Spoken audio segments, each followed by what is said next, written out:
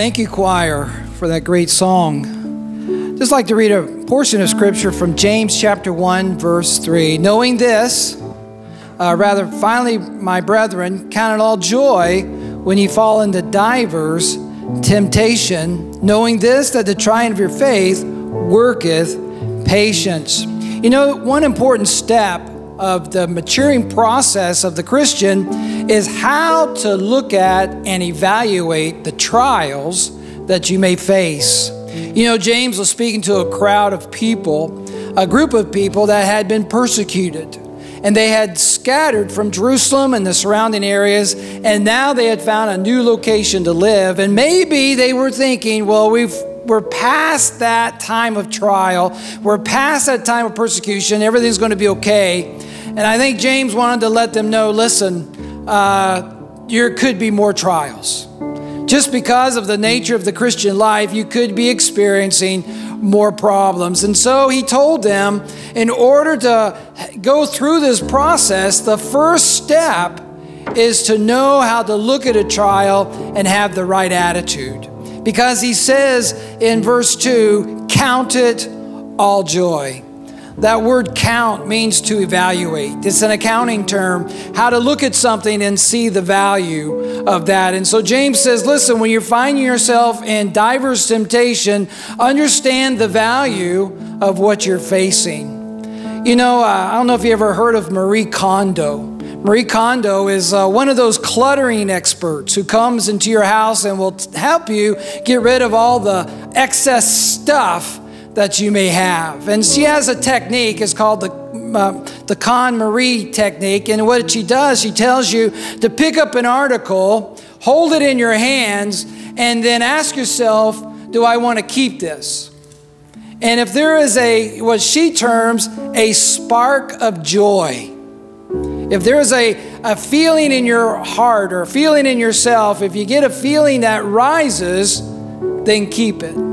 If there's no feeling or the feeling sags, then throw it away. And so you go through all your stuff based on your feelings. You can imagine the anxiety I had one day when I came home and my wife was going through my house and through my stuff with the Marie Kondo experience and watching the stuff piling up on the get rid of. And then my fears increased the more when my wife came to me and grabbed me and held on to me for about a minute. And she whispered in my ear, I'll keep you for now. Well, while going through stuff, we can use that type of method. We cannot rely on our feelings when we're going through trials. We have to know something. We have to know that we have a great God who loves us. And His providence is far greater than we can imagine. And that trial that we're going through may seem bad. It could be something that we want to get rid of, but God may have a purpose. And we got to trust God. And we need to change our attitude and say, I can see value in this. God's going to teach me something that I need. And so we need to trust the Lord. And so if you're facing a trial today, don't go on your feelings. Go on the truth of God's word, that He loves you and He has a purpose for your life. Let's bow our heads in prayer. Our dear God and Heavenly Father, we thank You for this day. We thank You for all Your blessings. And Lord, we pray that You would bless those today. I'm sure there's some here going through trials, going through diverse temptations in some respect. And Father, I pray, help them to see the good. Help them to realize they have a God that loves them and is using this to make them better. So Father, bless them and keep them and give them the strength they need to face what they are going through. Lord, for the rest of us, we thank You for bringing us here today. Bless our service today. Bless the teaching and the preaching of the Word of God. And Father, we thank You for those who gave today, those who gave their offering. We lift up and praise what has been accomplished and what we're able to do with the monies and the funds that have been given, that we may continue to give out the Word of God and see this gospel spread through our community and around the world. So bless us now. We ask this in Jesus' name. Amen.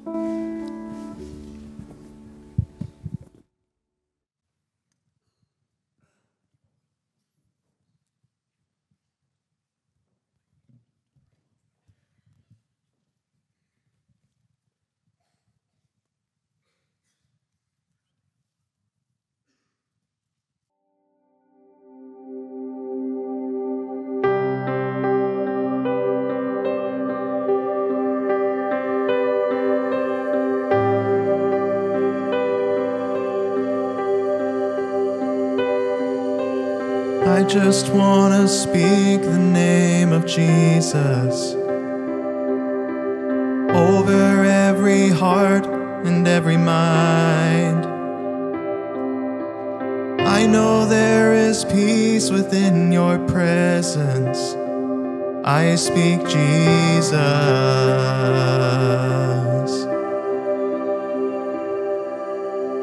I just want to speak the name of Jesus till every dark addiction starts to break, declaring there is hope and there is freedom. I speak Jesus. Your name is power. Your name is healing. Your name is life. Break every stronghold. Shine through the shadows. Burn like a fire.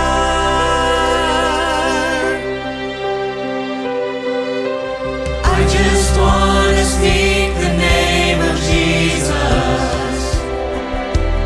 over fear and all anxiety, to every soul held captive by depression. I speak Jesus. Your name is power. Your name is healing. Your name is life. Break every stronghold. Shine through the shadows. Burn like a fire. Your name is power. Your name is healing. Your name is life.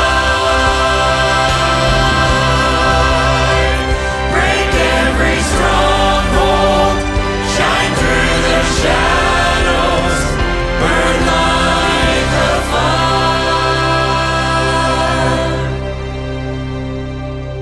Shout Jesus from the mountains, Jesus in the streets, Jesus in the darkness over every enemy.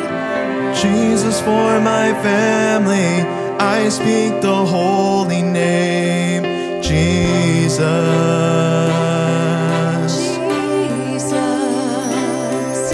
Shout Jesus from the mountains, Jesus in the streets, Jesus in the darkness over every enemy.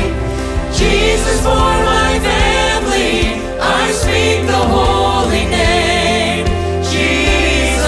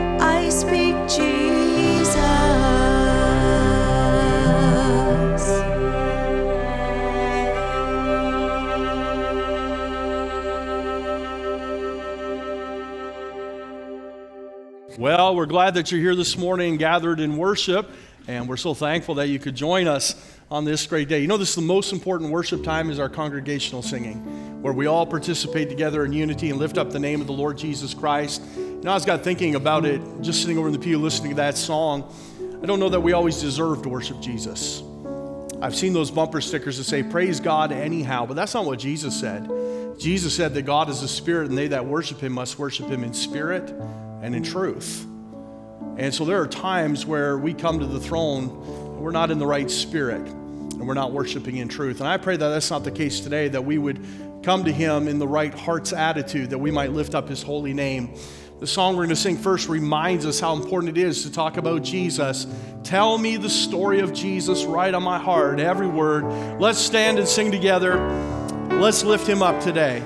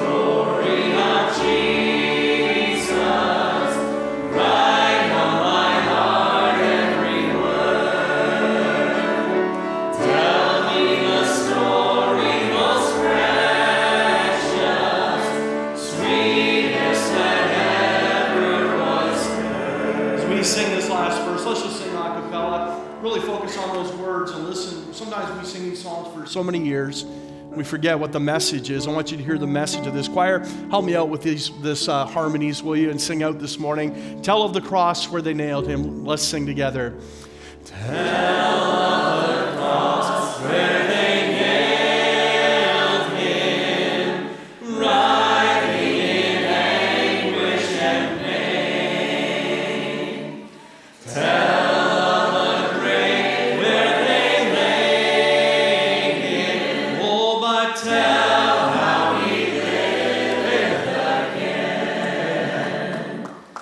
Love in that story so tender.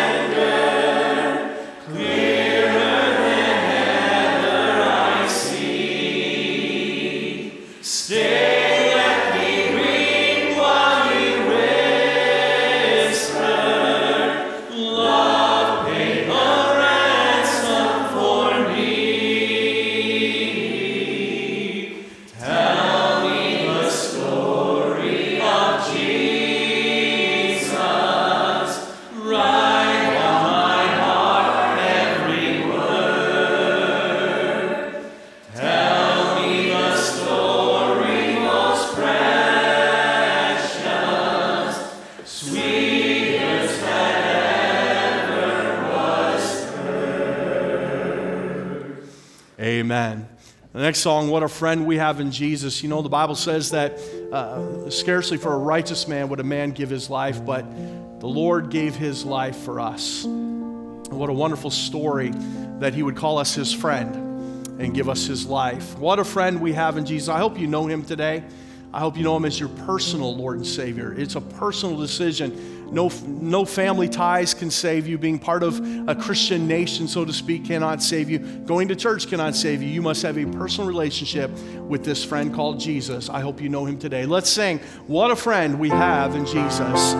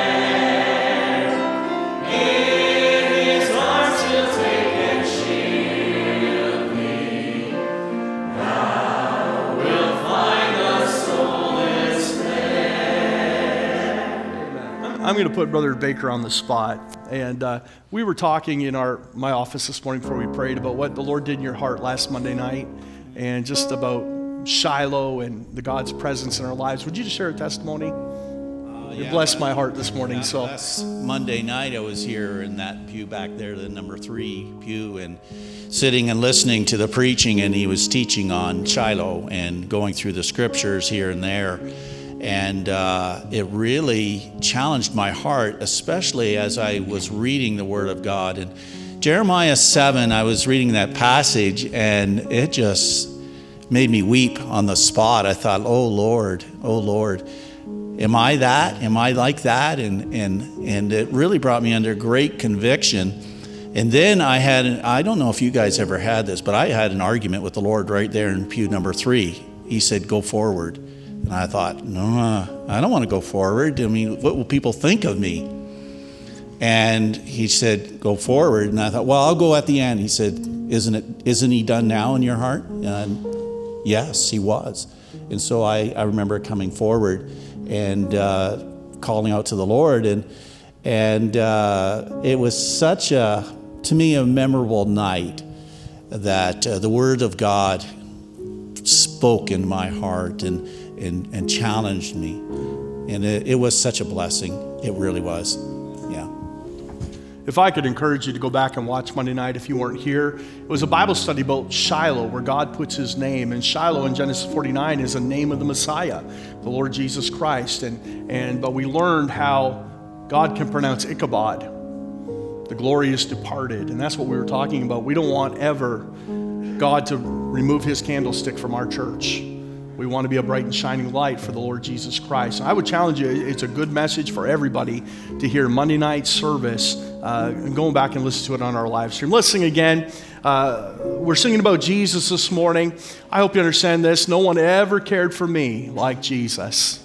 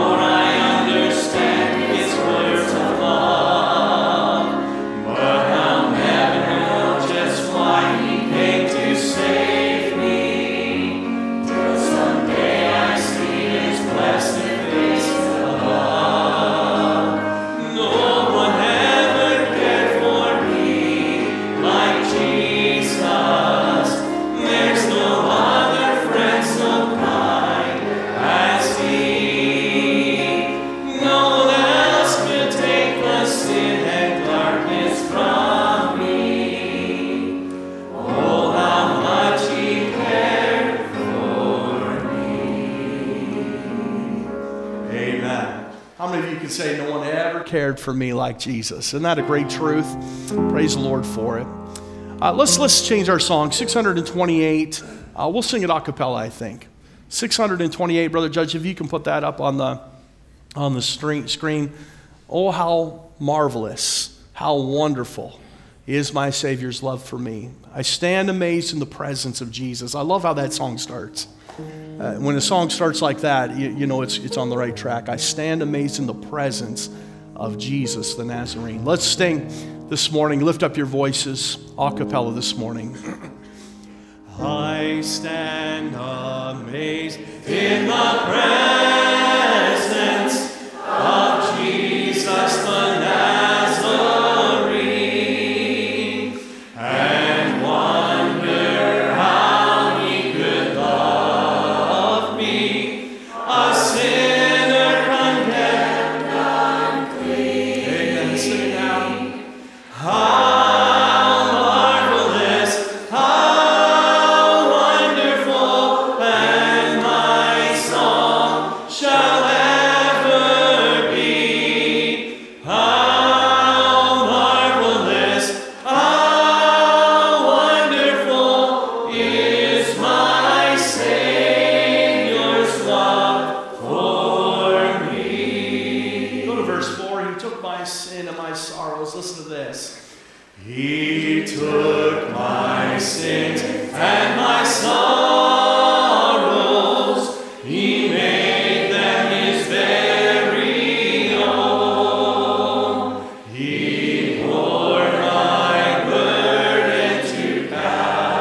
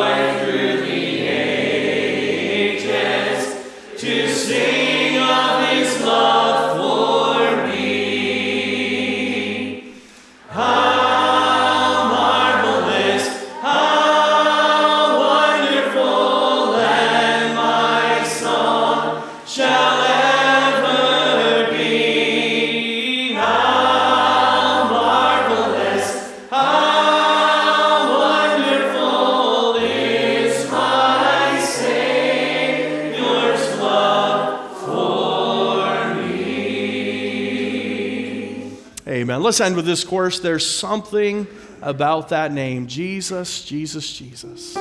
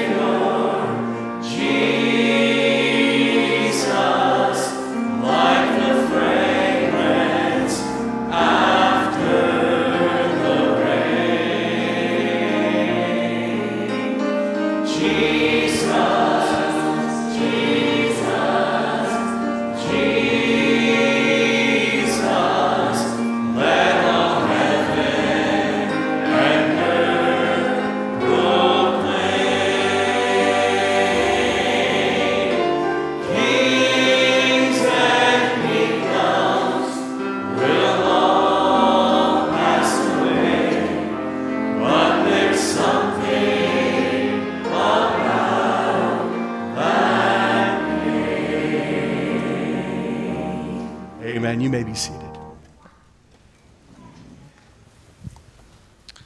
I want to introduce our ensemble song, and the title is simply Who You Say I Am. You know, and as we think about our lives, we listen to a lot of people, right? We listen to our spouse, perhaps. We listen to our kids. We listen to our friends. We listen to all the media that's out there. You know, and if we're not careful, we can start listening to them when we're starting to get our own view of ourselves, our own view of who we are. In the Bible, we read in John chapter 8, verse 44, Ye are of your father the devil, and the lusts of your father ye will do. He was a murderer from the beginning, and abode not in the truth, because there is no truth in him. When he speaketh a lie, he speaketh of his own, for he is a liar, and the father of it. You know, the enemy of our Lord is Satan.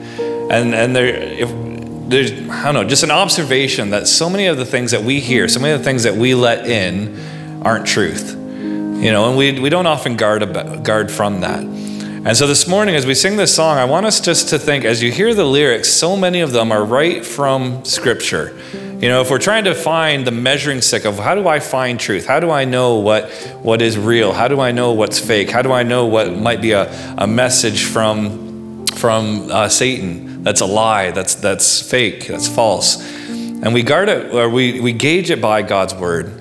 You know, some of the lyrics that we're going to hear today is, who am I that the highest king would welcome me? You know, that's a truth statement, that God welcomes us. I was lost, but he brought me in. Oh, his love for me. Another set of the lyrics, who the Son sets free, oh, is free indeed. I'm a child of God, yes I am. I'm chosen, not forsaken. I am who you say I am. You are for me, not against me. I am who you say I am. As we listen to this song, I want you to think, what scripture supports that? What scripture tells me that this is truth, that I can take this, I can accept it, that I can listen to it? 1 John 3 verse 1 says, "Behold what manner of love the Father hath bestowed upon us, that we should be called the sons of God." That's an awesome truth statement. And I encourage you, again, as we sing this song, just ask the Spirit to bring to mind from His word, from His message to us, what's the truth? What's the verse that supports this? What's that? Who are you calling me from Scripture? Let's pray together. Lord, I do love you, God. I thank you for your word. I thank you that you speak truth. God, that when you say that you love me, that's truth. When you redeem me, when you call me your own, those are all truth. God, I pray that you'd help us to be able to reject the false things around us, God, the lies of this world, the lies of the devil that so often define us. God, help us to find our purpose, help us to find our fulfillment in you and the truth that you call us. We pray in Christ's name, amen.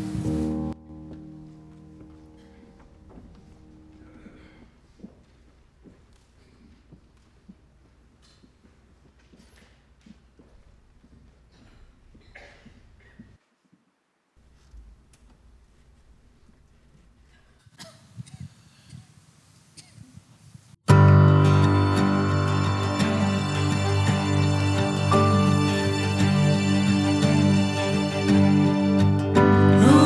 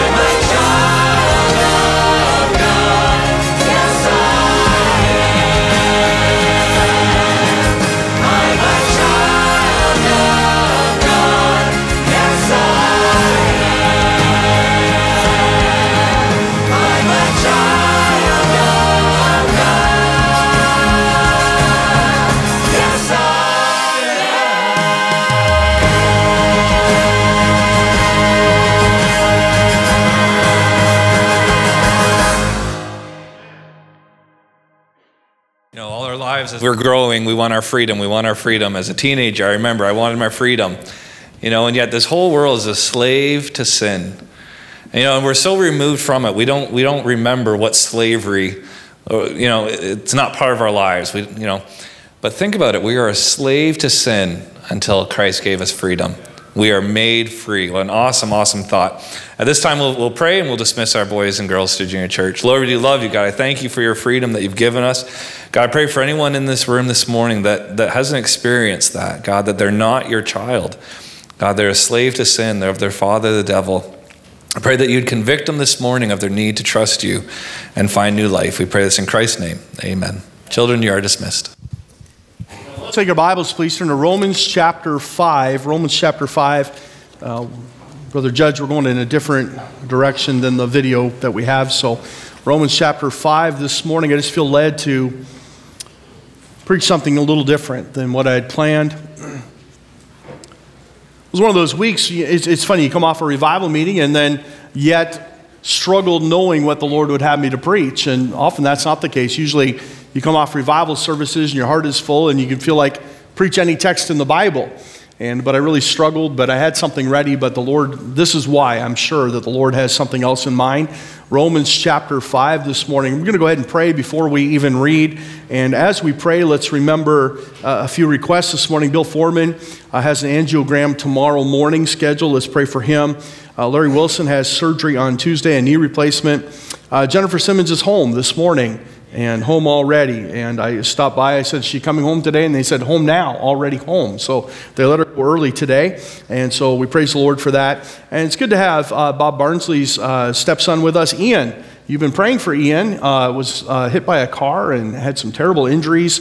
Doesn't remember it. It hit him so quickly, of course, knocked him out. But still has a ways to go. But pray for him. But it's so good to have Ian in church this morning. And we praise the Lord for his healing thus far. And I saw him in the hallway and I thought, you wouldn't even know. And that's what God can do. He can take that. Now, he's still got some pain and things, but let's continue to pray for Ian this morning. Let's have a word of prayer, and we'll remember all of these. Father, we do thank you and praise you for Jennifer going home today. We know, Lord, that she's not completely healed, but we know, Lord, that she's healed enough that the doctors are satisfied to send her home, but we pray that you continue to strengthen her entire body. Pray for Alan, who wasn't feeling well the last couple days. I pray that you give him the strength to be a help to her. Lord, we pray for Bill, who goes for an angiogram in the morning, and pray that you'd give the doctors wisdom as they search for these problems. Pray for Brother Wilson as he has surgery on Tuesday, that you'd give the doctors steadiness of hand and wisdom, but also give him a quick recovery. Lord, we thank you for Ian, Lord, to see his recovery, Lord, this gentleman we've been praying for. Lord, good to have him in church today. We pray that you continue to heal his body and strengthen him day by day. Father, I pray that you'd help us in the word now. Lord, you just burdened my heart, Lord, about this message. And I pray, Lord, that you would empower it. Lord, would you take the word of God, the scriptures, and Lord, burn them in our hearts today. Lord, if there's one that's not saved, maybe today they would come to Christ. Lord, we often talk about making a decision. But Lord, I pray that the decision would be taken out of our hands. I pray that the conviction of the Holy Ghost would be so great in our lives today, Lord, that there'd be nothing we could do except cry out to Jesus. And so, Lord, move upon us, we pray. And Father, I need your help. I surrender to you, and I pray that you might fill me. And Lord, we'll thank you for all these things. In Jesus' name, amen. Look at Romans chapter 5. Romans chapter 5, we're just going to read the first two verses, and there's a great word in there I want you to look at with me this morning. Romans chapter 5. The Bible says, therefore, being justified by faith, we have peace with God through our Lord Jesus Christ, by whom also we have access by faith into this grace wherein we stand, and rejoice in the hope of the glory of God. Can we just take a moment and read those again? Matter of fact, why don't we read them out loud all together? If you have your Bibles this morning, open them. Romans chapter 5. Let's read it together. Just read with me as I speak these words. Therefore, being justified by faith, we have peace with God through our Lord Jesus Christ, by whom also we have access by faith into this grace wherein we stand, and rejoice in hope of the glory of God. What a wonderful thing it is to know that we can be justified. Now, the Bible word for justified is a little bit different than what we might hear in a court system today. In a court of law, you might hear that somebody had committed a justifiable offense. I don't know that there's a lot of offenses out there that are justifiable, but what they mean by that is that perhaps it was done in self-defense. Perhaps a man killed another man in self-defense, and they would say, well, that's justifiable homicide. It's hard to put those two words together, isn't it? Justifiable and homicide. And yet they will declare somebody justified if they were acting in self-defense.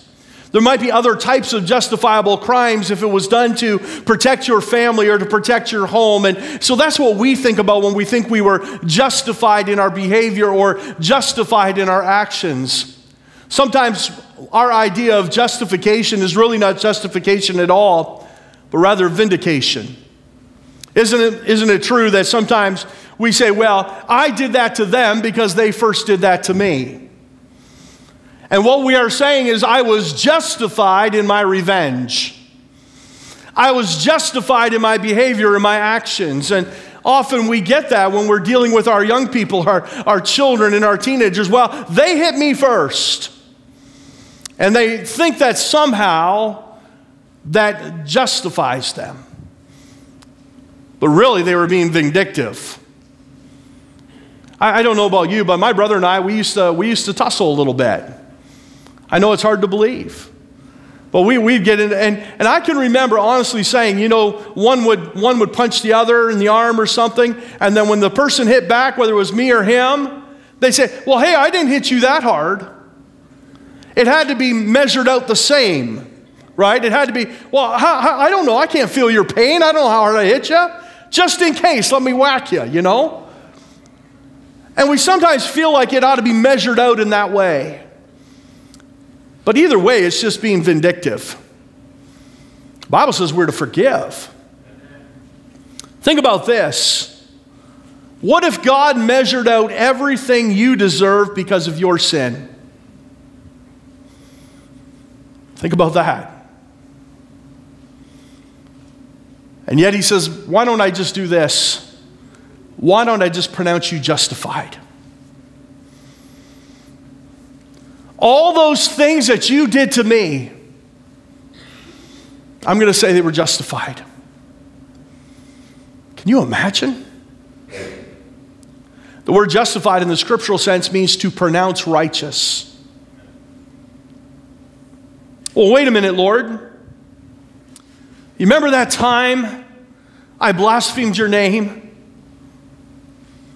The Lord Jesus Christ says, because of what I did on Calvary, because of your faith in me, because of the forgiveness of the blood of the cross, because of all that I've done to take out your sins upon my shoulders and to pay the price for all of your wrongs, because of all of that, I'm just going to pronounce it justified.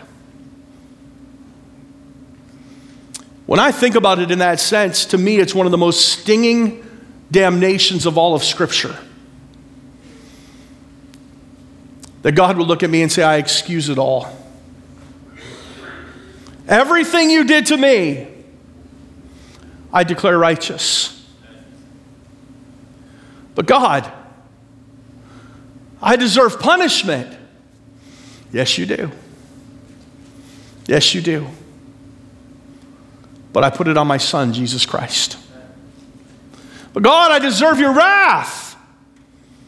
Oh, absolutely. But I put it on my Son, Jesus Christ. But God, I'm a sinner. No. He who knew no sin was made sin for you, that you might know the righteousness of God. That's what justification is. Maybe you're here today and you don't know Christ as your Savior. Can I say this? Understand this. This is a binary choice. There's only two choices to be made. There's only two ways to deal with your sin, and the choice is yours. The Bible says that every man must give an account of himself unto God. The Bible says that it is given unto men once to die, and after this, the judgment. We will stand before a holy God, and one of two things will happen. You will stand accountable for your sin, or you'll point to the blessed Lamb of God, Jesus Christ, who took your sin for you. Either way, our sin will be paid for. The wrath of God will be poured out. Punishment will come. And you have one of two choices. Trust Jesus and live, or reject Jesus and die. Because the wages of sin is death. No man can pay that. No man can afford. In Revelation, we read about that death. It says, for whosoever was not found written in the Lamb's book of life shall be cast into the lake of fire. And a couple verses later, it tells us this is the second death. This is the eternal separation from God because of our sin. You say, oh, but you don't understand. I've never killed anybody. I've never hurt anybody. I've never plundered and pillaged and stole or hurt anybody, really. I may have told a white lie. Or the Bible simply says it this way, for all have sinned and come short of the glory of God. In Revelation, when we read about the lake of fire, it says that those that were not written in the Lamb's book of life were cast in the lake of fire. And in that place, it talks about murderers and blasphemers of God. And on the list goes. And right in the middle, it says liars. Even the ones that told a little white lie are listed in that number. But here's the thing. The greatest sinner in the world can reach out by faith and trust in the Lord Jesus Christ and be saved. Amen. And he'll pronounce you righteous, justified. Notice what this verse says, Romans chapter 5. Therefore, being justified, what are those next two words? By faith. By faith. We have peace with God through our Lord Jesus Christ. Now, here's the thing I feel like is probably the ultimate goal of most people, to have peace with God. Wouldn't you say that would be a wonderful thing? If I could just have peace with God. You'll never have peace with God unless you're first justified. Your sin will forever hang over your head. It'll forever be a mark upon your record that will be revealed in the last day. As we stand before the King of Kings and Lord of Lords, and the record is laid out before us, it'll forever be a place of guilt and shame. But when we're justified, we can have peace with God. I don't know that there's anything that we would fear more than standing before our King with sin upon our shoulders. Eric Hilton likes to tease every once in a while, and he'll say, I fear no man and only one woman. How many of you men can relate? How many of you men are afraid to put up your hand right there? Good job, Brother Rob. Proud of you. But the very truth of it is that might be a lighthearted joke, but there is one that we fear. If you're in your sin, you ought to fear God. But the wonderful news is that by grace through faith, you can be saved. Notice those same words echoed in this passage. Therefore, being justified by faith. Verse 2, by whom also we have access by faith into this grace. Faith is that moment that you put your trust in Christ. It's that belief in your heart that Jesus is who he says he is, and he will do what he said he will do. When he said it is finished on the cross of Calvary, he accomplished the payment for our sin, that he took our sin upon his shoulder, and it was washed by his precious blood, and that by faith we can trust him. And when we believe that moment, by grace he saves us. That means he gives us the gift of eternal life, and because of that, we can have peace with God. Amen. Do you know there's so many struggling today because they just don't have peace? They think that the world will satisfy. Several years ago, I don't know why this popped in my head just now. Several years ago, we had to make a visit. I think it was a little girl that was in our Sunday school ministry and maybe still comes, I don't know, because I can't remember her name. It's been almost a decade. And she, after a service, it was Vacation Bible School, I believe it was summertime, and she said, would you go visit my dad? Mom and dad were divorced, separated.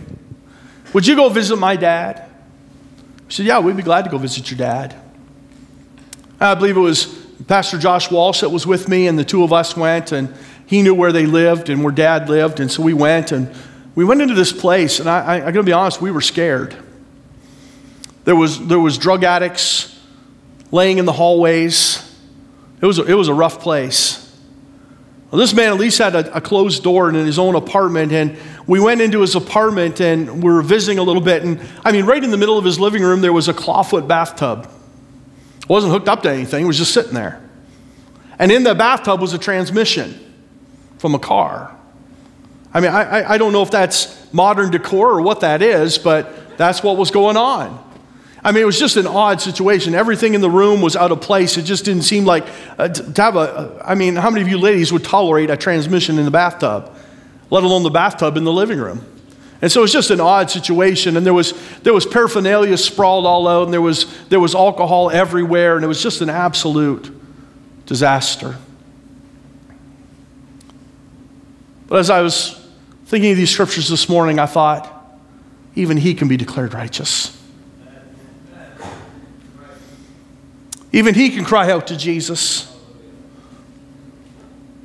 And I'm not here to talk poorly about him or condemn him in any way, because the Bible says, for such were some of you.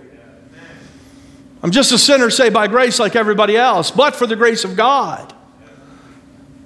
But I'm here to say that the situation was so rife with sin, and there was just so much obviousness about what was going on in his life and how far away he was from God. But I'm impressed this morning to say that even he can cry out by faith. If he believes the precious gospel story, and he believes that Jesus died for his sins, that God will by no doubt save him by his grace.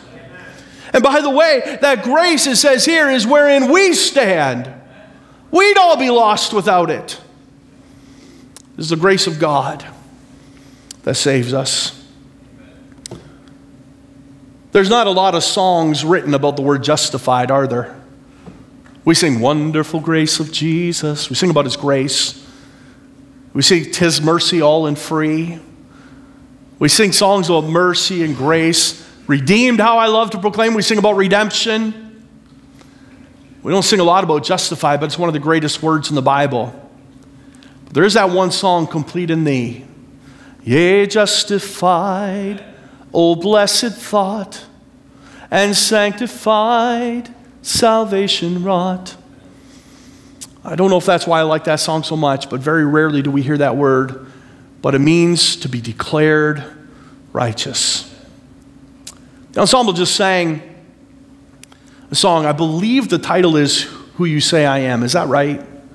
Kevin, is that the name of that song? Who You Say I Am. Do you know that that's all that matters? It doesn't matter for a minute what I think of you or anybody else in this room thinks of you. But whom the Son sets free is free indeed. Who the Son declares righteous is righteous. Back in Leviticus, I believe it's chapter 14. I won't have you turn there. There's a story of the lepers. And what were the Jews to do if a man came down with leprosy? And The Bible says they were to be put out of the camp, and if at some point, and I don't understand leprosy all that much. It's not a disease we see a lot today. It's still in some third world nations. But apparently that some people could get leprosy and recover. Wasn't very common, but it could happen. And if they were to recover from leprosy and they noticed that the white spots were leaving their body and perhaps their immune system was such that they could fight off this dreaded disease, that they were to go to the priest. And the priest would look over their bodies and inspect them. He said, wait a minute, why a priest and not a doctor?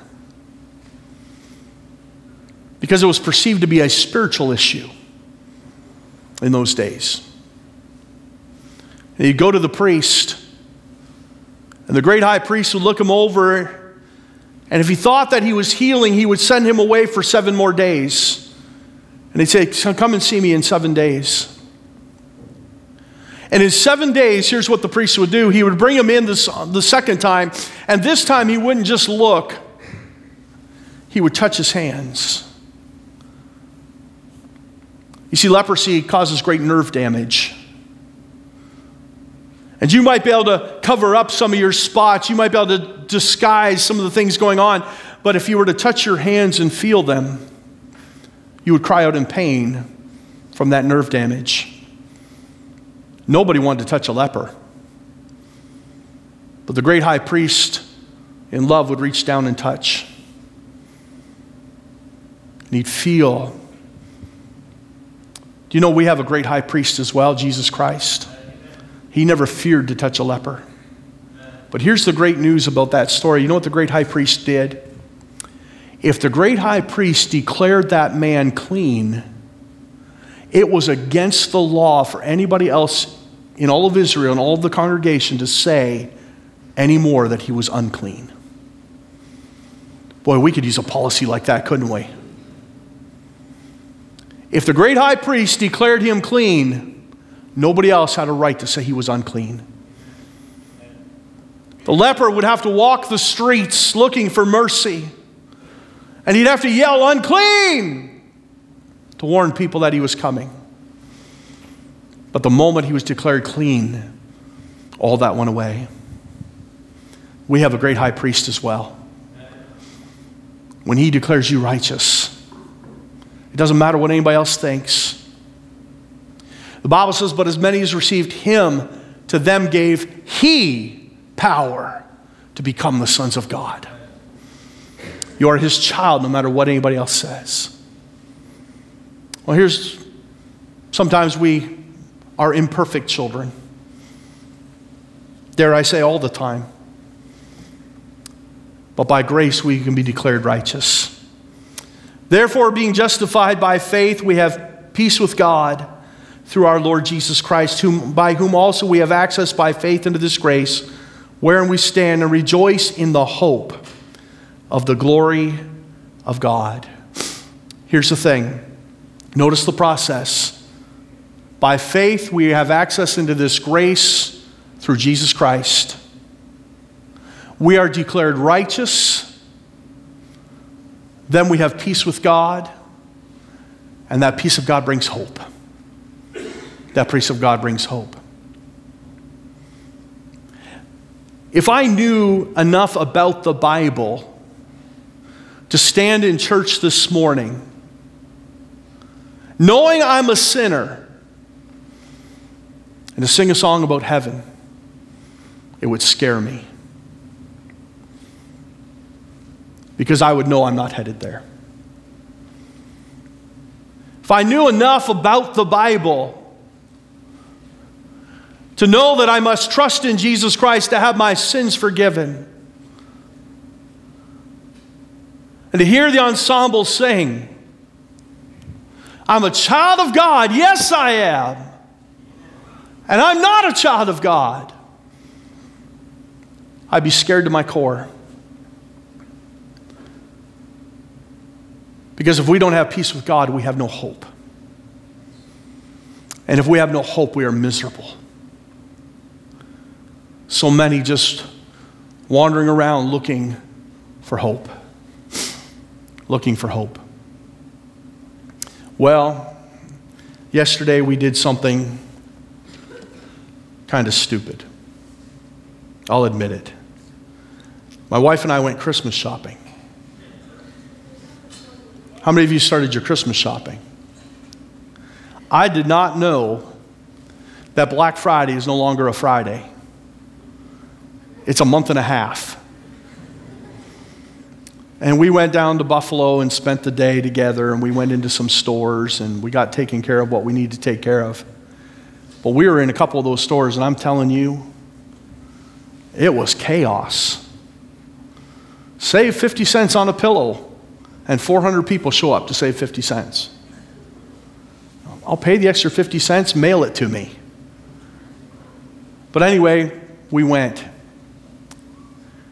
And I saw the loads of carts people had and the things that and I thought, a lot of that stuff's not Christmas gifts. You're just buying it for yourself, and that's fine. I mean, we all need things, correct? But if they're going to save a nickel or a dime, they'll pile that cart up this high. How many of your men or your wives come home and said, I saved you a lot of money today. I only spent $400. The regular price was $600. Well, thanks, hon. I appreciate that. But that's what was going on. It was just an endless search to fill a void. I've heard it called retail therapy. Everywhere we went, we saw people trying to fill a void. I remember driving at one point and my wife says, does Buffalo have a nice section? And we finally found it. Does Buffalo have a nice area of town? You know, a lot of those areas are marked by sin. That's what it is. Drug abuse, alcoholism, just trying to fill that void. Let me say this, there's no hope without Jesus. There's no hope without Jesus. By grace, you are saved through faith. And when we are saved by faith, He justifies us. He declares us righteous in His Son, Christ Jesus. And when we are declared righteous, we can have peace with God. And when you have peace with God, you have a hope that one day you'll see Jesus. I wouldn't want to see Jesus if I hadn't been declared righteous. Have you ever done anything when you were a kid and you messed up so bad you were afraid to tell your parents? I remember thinking, my dad's going to kill me. Praise God, he didn't. But I remember thinking that. My parents are going to kill me when they find out. Oh. You better fear standing before God one day. Well, the Bible says we ought not fear man. They can only destroy the body. Rather fear God, who can destroy the body and soul in hell. We need to be declared righteous. We need to have peace with God. Then we can have hope. Because without hope, we're miserable. Let's bow our heads and close our eyes for a moment this morning. Let me ask you something, friend. Do you have hope today? At any moment, the Lord Jesus Christ could come again.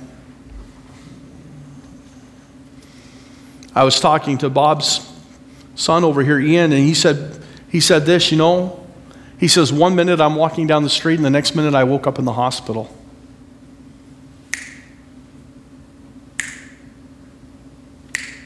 That quick. That quick. I just heard that Mrs. Sexton passed away.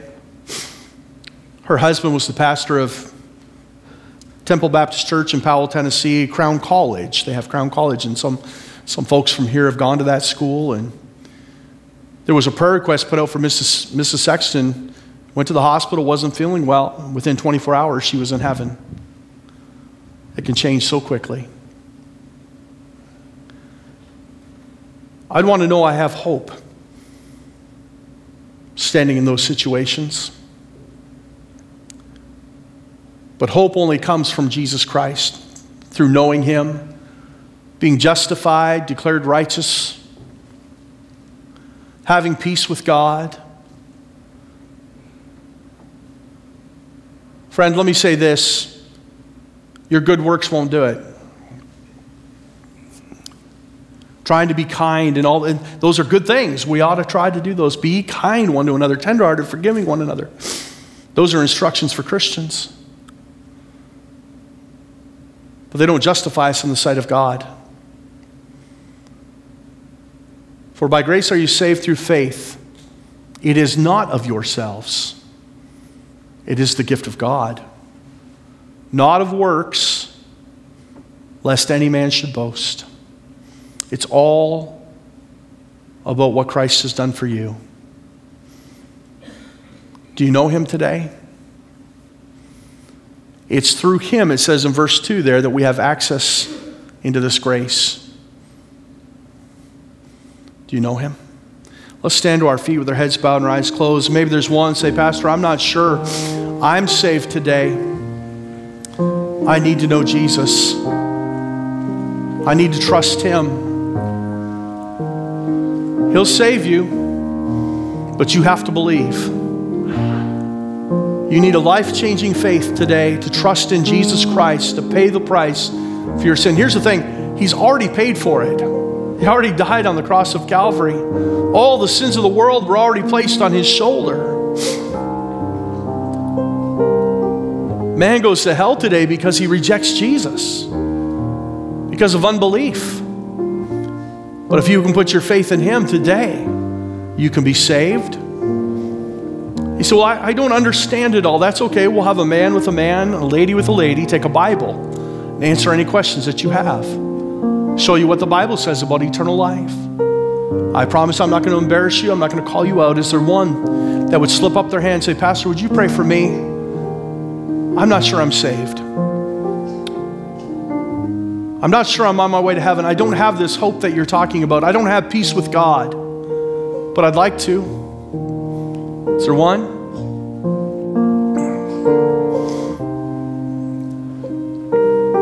Let me tell you this. It's good to be saved. If you don't know that feeling, and salvation is not a feeling, but if you don't know that feeling that it's good to be saved, friend, can I encourage you, talk to somebody today. Let us take a Bible. Let us help you.